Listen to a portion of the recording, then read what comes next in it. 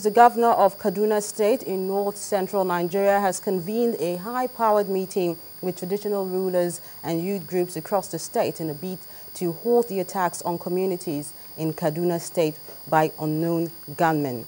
At the meeting held at the Kaduna State Government House, Governor Mukhtar Yero told the gathering to help the government in finding a lasting solution to the killings of innocent citizens going on in the state. And all hands must be on deck if the insecurity challenge in the northeast is to be taken care of. That's the view of the chairman of the Conference of Speakers of the State Houses of Assembly, Alhaji Nuwa Garba. The speaker told journalists in Abuja, Nigeria's capital city, that a lot more must be done by the federal government and the military to curtail the excesses of the Boko Haram sect. One of the key issues we have discussed is the issue of insecurity in Nigeria.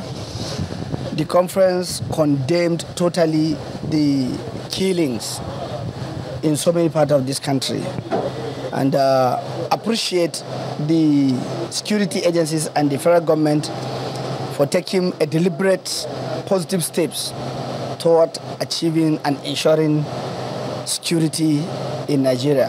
And we ask them to do more so that peace and security will be in place, so that socio-economic development of the country will improve.